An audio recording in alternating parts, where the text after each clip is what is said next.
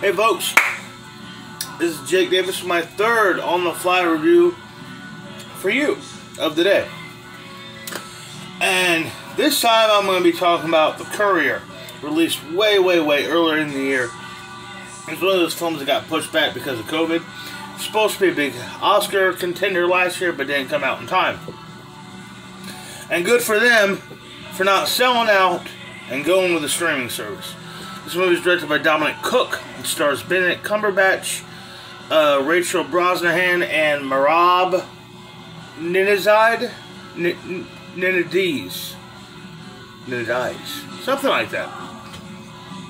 It's based on the true story of Greville Wynn and Alex Pekowski. Espionage spy story between involving CIA and involving MI6. The CIA is in the movie. I'm not sure if they're actually involved in the real case, to be honest with you, but involved in the MI6 and KGB.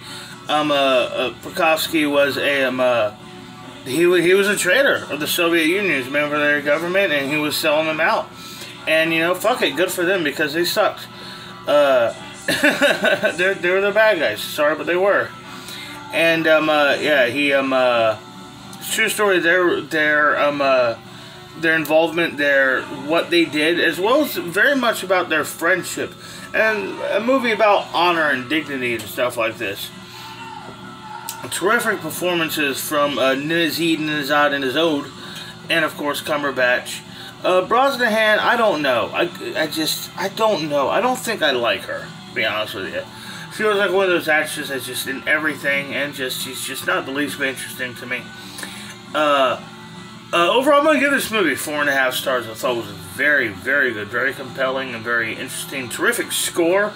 And I've never heard this director Dominic Cook before, but I'd be interested in seeing him do more movies. Yeah, I really enjoyed this movie. I highly recommend The Courier, which is currently available on Amazon Prime. I'm Jake Davis, and I'll catch you on the fly.